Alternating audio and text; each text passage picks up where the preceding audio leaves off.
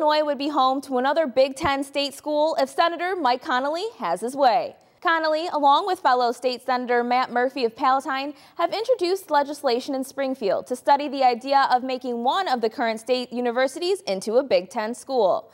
Right now, the University of Illinois is the only state school in the Big Ten. Northwestern is also part of the conference, but is a private institution.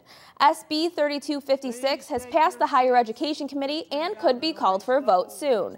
If the bill passes, it will create a study commission comprised of higher education professionals, one member from each of the 4 caucuses in the General Assembly, an Illinois resident paying out-of-state tuition at a Big Ten school, and a student from Illinois who has left the state to attend another Big Ten school.